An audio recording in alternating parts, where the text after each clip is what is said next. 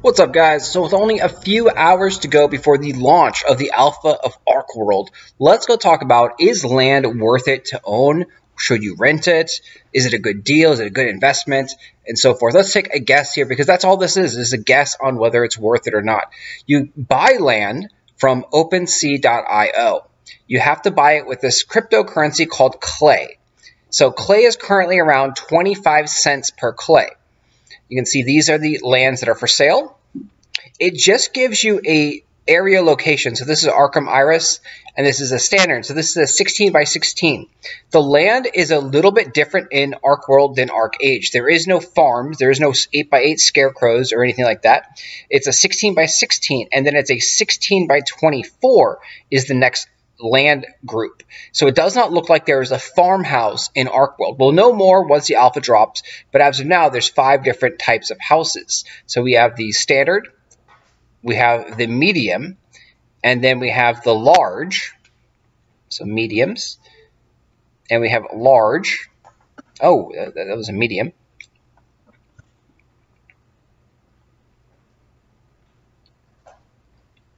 The large right here. So the lowest price is $2,700 currently.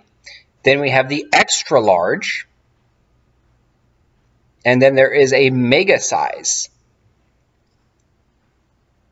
So you can see things look to be quite expensive. And if you played Archeage, Archeage, brings back memories of wanting land and growing your crops and having a house, the dream of everyone. But realistically, it wasn't that important to have a house in Archeage. This is going to be different, though, supposedly in Archeworld.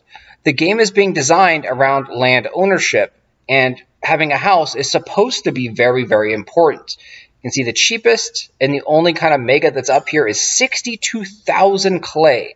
That is a lot of money. There's a couple more clays up here, a couple more megas up here. And again, 62,000. But just because it's listed for this much does not mean that it actually sells for that much. If you look over here, you can see this one is listed for 120,000, but the last sale was actually sold for 14,000 clay. So the prices are definitely inflated, and it doesn't mean that they're actually going to sell for that price. Depending on how things go in the alpha, these are either going to go up or down in value. So let's take a look at a guess about what's going to happen with the alpha. So if you're going to need a house, there's 2 ways to get a house. It's to buy a house from the OpenSea right now, or to rent a house from the game company or another player who has actually purchased the house. So the thing is, do you actually need to have a house 24/7, or are you better off just renting a house for whenever you need to do crafting, crafting things? Because in your house, you're going to have a bed, which is going to give you labor. That's the most important reason, I think, to actually have a house, because labor is not generated passively anymore via time. Labor is generated via sleeping in a bed and potential quest lines, and also the Arc Pass. So labor is very, very limited. Depending on how much labor you get from your house could make it worthwhile to actually own a house, because now you have a continuous source of labor, whereas people that don't have a house don't get that extra sleep labor regeneration. So that is the big selling point of having a house currently that we know of.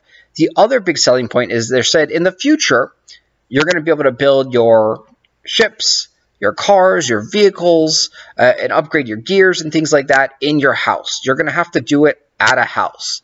So that stuff isn't as important to actually owning a house, because these are crafting recipes. And you're simply going to have to craft something, 1 or 2 times.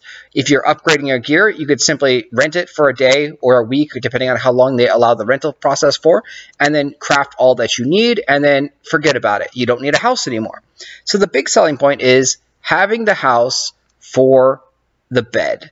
Is the bed worth it? This is where you have to take a guess. And also with the fact of growing crops. Since there is no illegal farms, you cannot plant crops out in the wild. Growing crops could actually be very, very profitable. But this runs into the problem of, if the world is generating enough public free crops, so if the free world, like hay and goats and sheep, are constantly spawning, and that is enough materials that the game players do not need any more crops from the actual players and from the houses, then that kind of makes the house farming aspect kind of worthless. But what we saw was there wasn't enough trees and logs in the world, so log prices were incredibly high. So I think that land will always have some value because I don't think the world generates enough resources for everyone to play. But again, this also depends on how many people are actually playing Archeworld. And that's the big question, is if a lot of people, if the server is on the fairly full side, so they said the server is going to host around 10 to 20,000 players and 5,000 concurrent players is going to be their max. So if you can get to a server that has, say, 2,000 or 3,000 concurrent players on it, on normal, then I'd say a house is actually a really good investment to have, because the resources that you're going to be able to grow on your house are going to be highly in demand. If the population is a lot lower and there's only about 500 concurrent players, something kind of like the Archeage that is available on live right now, and there's a very small population, there's a raid or two for each faction, and that's about it, then I don't think having a house is actually worthwhile. So that is my opinion on this. We will take a look at the housing prices after the beta, the alpha period here ends, and see what has happened. But as of now, the smallest house is approximately 1,000 clay, which is about 250 USD. And then it goes all the way up. The medium houses are currently around 1,650, which is about $400. The large houses are about 3,000, give or take a little bit, and that is about, let's say, $750 or so. And of course, different locations are more valuable. Villanella will always be more valuable than some other areas because there is temperate, and you do want certain climates for your houses, and it also is just a nicer area. So I will talk to you guys later. I think it is worth it if the population is above average of what we're seeing in Archeage live game. If the population is low, like what we're seeing on Archeage live right now, then I would say house is not worth it and you don't need a house.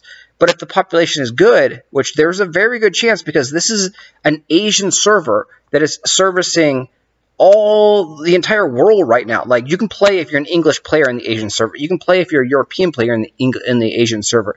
Yes, your ping will be bad, but everyone and anyone that wants to play is available to play Archeworld on the Asian server. There are some regions, surprisingly, Korean is actually blacklisted and can't play, but they can also just use VPNs and then play on the server. So the Korean is a supported language of the game, and you can jump in. So I think having the entire worldwide population that wants to play Archeage, I think we will get about 5,000 concurrent players on this server, because I think in the world, I think there is definitely, more than 5,000 players that want to play a new, different version of Archeage. Anyways, I will talk to you guys later. Thanks for watching. Good luck, and we'll see you in game in a few hours.